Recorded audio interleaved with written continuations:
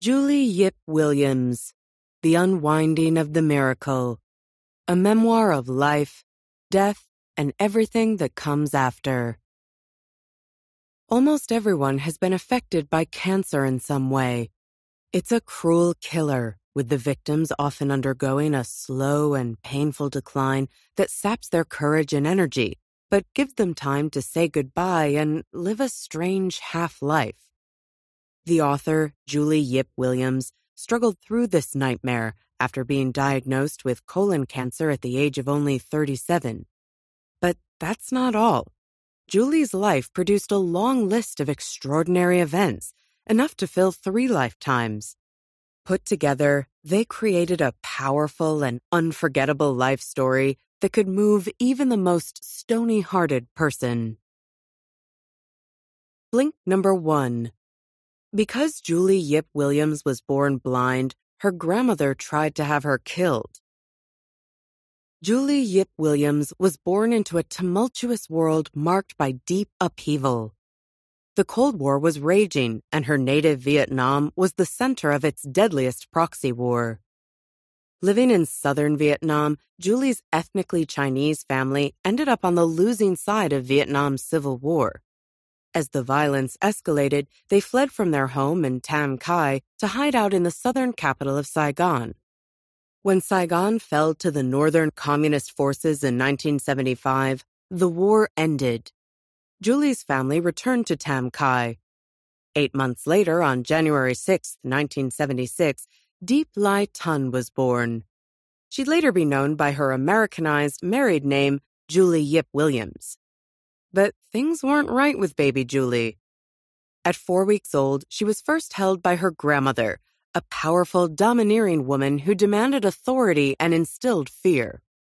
Eyes narrowing, her grandmother noticed an unusual whiteness in Julie's pupils. She waved a hand over Julie's face, but the baby's eyes didn't follow the movement. Julie had congenital cataracts, and she was blind. Summoning Julie's parents, the grandmother launched into a fierce tirade. Julie would have a miserable and wretched life, unmarriable and unable to care for herself.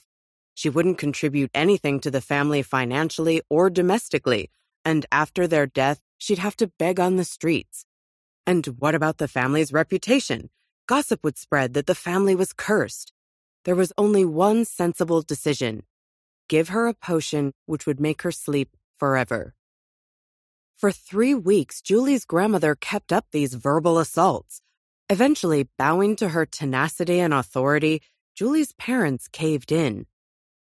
On a bus to Da Nang to visit an herbalist recommended by the grandmother, Julie's mother clutched her infant tight and sobbed bitterly. Why did she have to do this? Julie was her beautiful baby. This was wrong.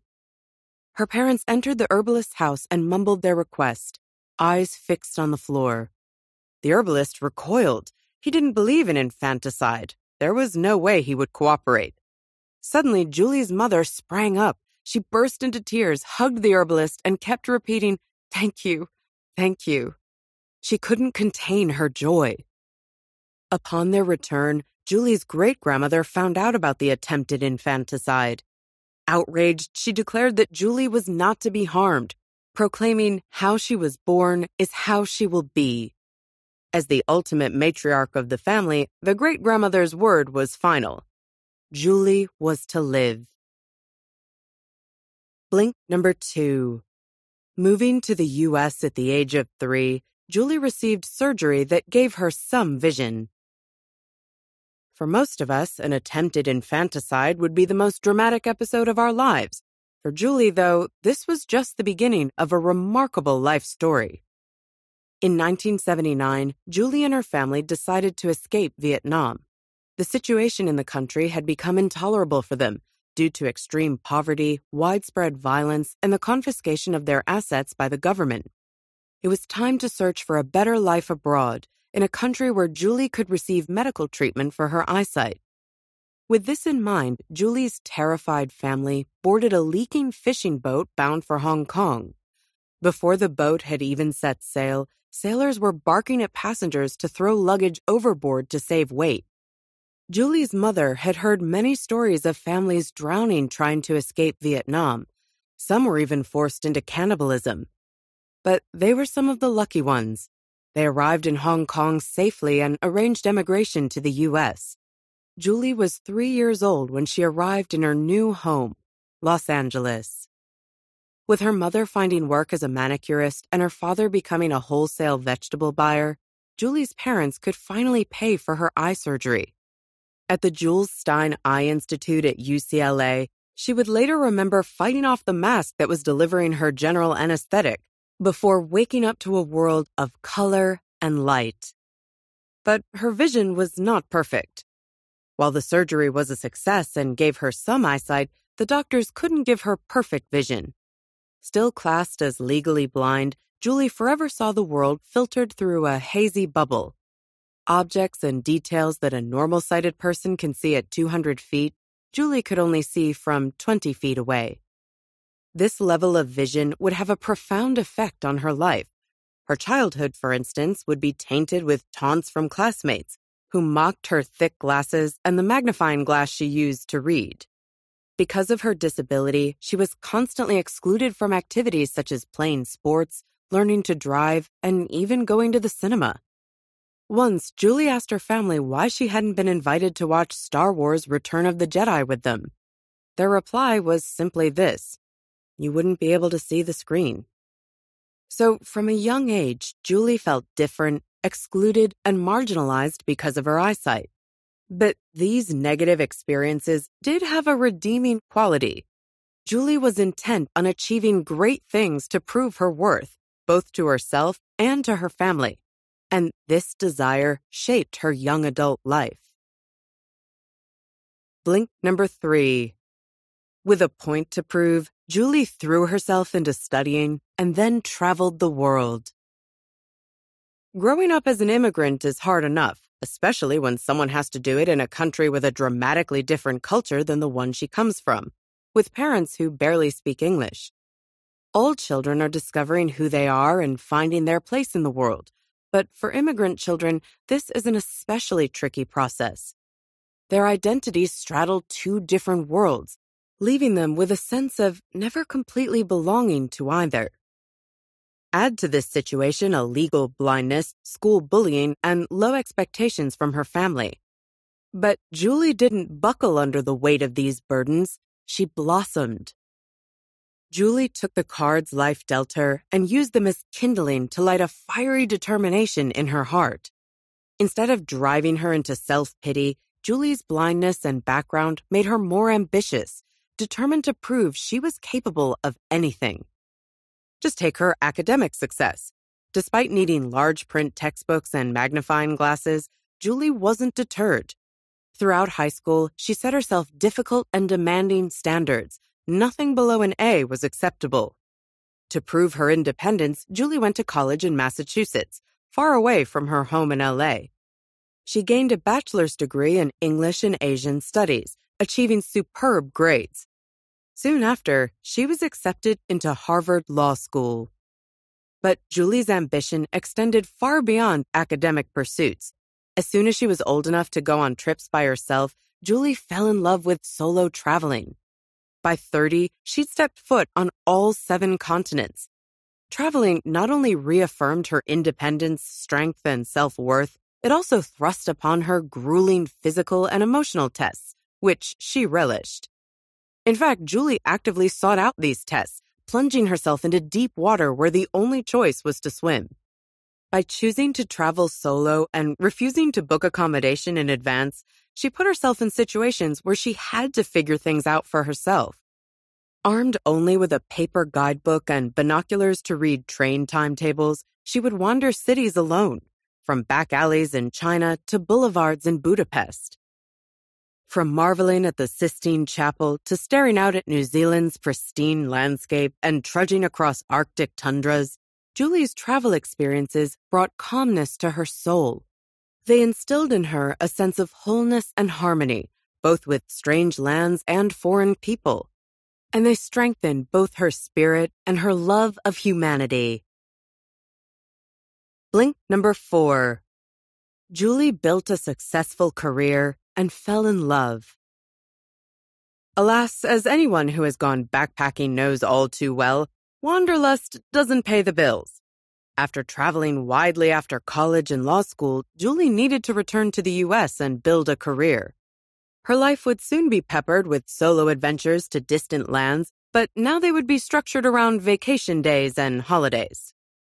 In 2002, Julie moved to New York City and joined the law firm Cleary Gottlieb. This prominent institution represents some of the biggest American businesses, firms that deal with transactions involving billions of dollars and whose machinations are worthy of headlines in the Wall Street Journal. The work was tough, involving frequent all-nighters and intense stress, but she loved it, and she enjoyed the improbability of a disabled Vietnamese immigrant thriving in a big American law firm. After a while, Julie specialized in corporate mergers and acquisitions. As the role wasn't all-consuming, it allowed her to actually have time for a personal life. That proved to be handy because Julie would soon fall in love and become a mother. In 2007, Josh Williams walked into Julie's office in a skyscraper in Manhattan. In keeping with her life, this love story was implausible. Josh was raised by a wealthy family in the Deep South. Escaping poverty in Vietnam and struggling with legal blindness, Julie was the polar opposite of the type of woman Josh's family thought he'd marry. But the forces of the universe brought them together, and they developed a bond that some people spend their whole lives searching for in vain. In Josh, Julie found an exceptionally kind and generous man, a man who wouldn't bat an eyelid reading menus to her in posh restaurants. Julie and Josh were soon married and began building a family. Mia, their first daughter, was born in 2010. Belle followed in 2012. In the coming years, Julie would marvel at Mia's beauty and Belle's intuitive understanding of people. But for now, she and Josh settled into parenthood, and their 2 children became the greatest joys in their lives. And this should be where this far-fetched story ends, with a happily ever after moment. But it wasn't to be. Julie would be robbed of much of motherhood. She'd never watch her kids graduate high school, buy their own home, or fall in love. Blink number 5. Visiting Los Angeles for her cousin's wedding, Julie was diagnosed with stage 4 colon cancer. Most of us have attended a wedding. Usually they're a place for unbridled joy, filled with love and life-affirming vows, food and drink, music and dancing. When Julie's family gathered for her cousin's wedding in LA in the summer of 2013, they thought this one wouldn't be any different. But it was. That's because this wedding was overshadowed by Julie's diagnosis of colon cancer. In the month leading up to the wedding, Julie started to experience stomach discomfort, cramping, nausea, and constipation. She visited a doctor but was reassured it wasn't anything serious. With that, Julie flew to LA a few days before the wedding with an unhappy stomach but a happy heart. But as soon as she arrived, her situation changed. Julie began to feel a throbbing, searing pain that quickly became constant. She didn't have bowel movements for over a week. Soon, she was vomiting water. Although she was determined to make it through the wedding and go back to New York before seeking medical attention, she couldn't even do that.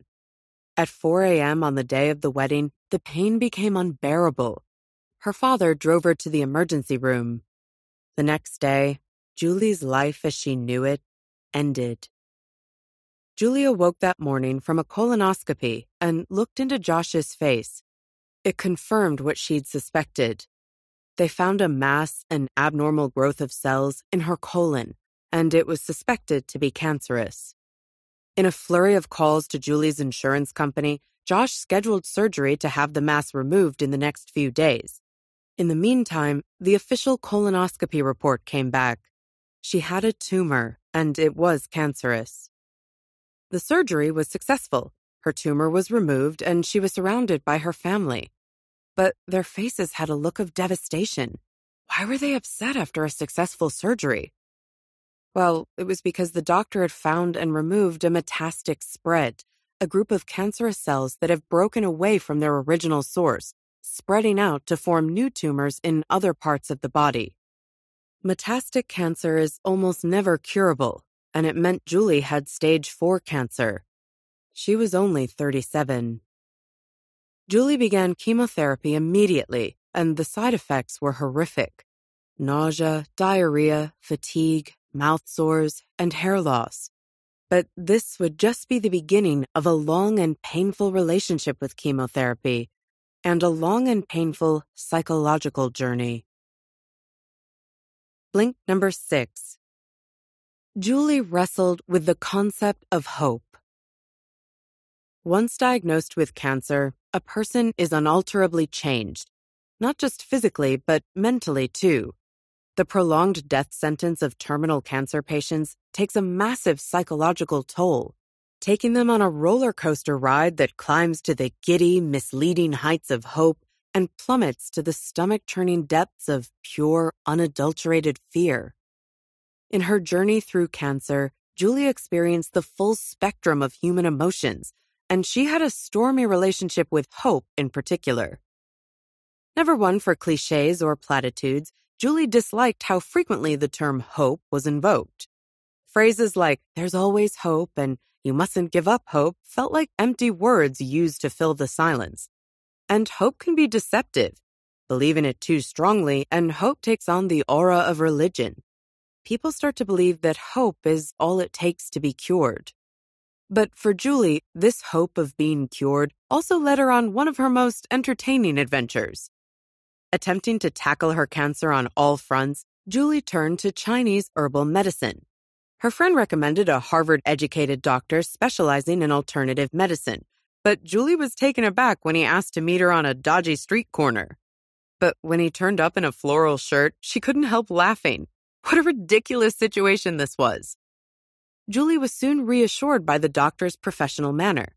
He explained that meeting on a street corner was better than at his hospital, because the latter would require logging the details of their chat and limiting the advice he could give her. After the consultation, Julie received a shopping list that included things like tangerine peel and cinnamon twig. Even if the $300 per month herbal medicine accomplished nothing, she at least had a great story. But hope can also be dangerous. Julie came to see it as an illusion that many dying patients cling to as a form of denial. If a terminal cancer patient becomes so caught up in the hope of finding a cure, it will prevent her from making the most out of her remaining years. But even this, living fully, sucking up joy like a greedy mosquito, is too idealistic when someone has stage 4 cancer. Taking her daughter to a birthday party, Julie stood around, smiling and making small talk with the other moms. Inside, though, she was boiling with rage, curse words swirling around her head. She wanted to scream at them and ask why her children deserved to have a mom with cancer. Small moments like these would be warning flashes of Julie's dark journey ahead, as her cancer became terminal and she had to confront her mortality. Blink number 7. Julie's cancer spread to her lungs, making it incurable. In late 2014, over 18 months after her diagnosis, Julie's cancer wasn't yet terminal. Yes, she had stage 4 metastatic colon cancer. Yes, her odds of survival were low. But what were the odds of her surviving her grandmother's murderous scheme, or of escaping poverty and becoming a lawyer? For Julie, odds never mattered. Then, in December 2014, she received the worst piece of news in her entire battle with cancer. It started when Julie visited her doctor to receive the results of some scans that had been taken of her the week before. Alone at the doctor's office, she was told her lungs had 20 nodules, small spots measuring just a few millimeters. They were most likely cancerous, and if they were, Julie's cancer was no longer curable. She would live just a few more years. Julie stumbled out of her doctor's office dizzy and bewildered. She was tormented by the thought of leaving her children behind. Who would take them to piano and swimming lessons? What could she do to leave the memories of her? How would she tell everyone in her life how much she loved them? The nodules were indeed cancerous. The time would come soon enough when Julie would begin further rounds of chemotherapy, not to cure herself, but simply to try to prolong her life on Earth. But not now. Now was the time to grieve over her terrible news. In the weeks that followed, Julie slipped away from her well-balanced, almost stoic mental state. In this period, she was swallowed up by deep emotional trauma, worse than anything she'd ever experienced. More than once, she lay broken and sobbing on the floor, screaming at her onlooking husband and children. She slipped into a level of depression she didn't know humans could experience. Julie experienced emotional suffering few of us will ever know, feeling extreme forms of jealousy, fury, anguish, and terror. She felt close to insanity. In the last few years of her life, Julie would experience sporadic moments of despair, usually accompanied by the side effects of chemotherapy, such as diarrhea, nausea, and searing mouth ulcers. In the wake of them, Julie couldn't calmly reflect or philosophize. She attempted to place her life in the grander scheme of human history, or view it as luckier than those of child cancer victims, but her efforts were usually hopeless. In those moments, there was nothing to do but sob, embrace the pain, and curse life's lottery. Blink number 8. As Julie's cancer began to accelerate, she began planning her death. It's hard to imagine the mental expedition terminal cancer patients must embark on. It's one of the hardest journeys a human can undergo.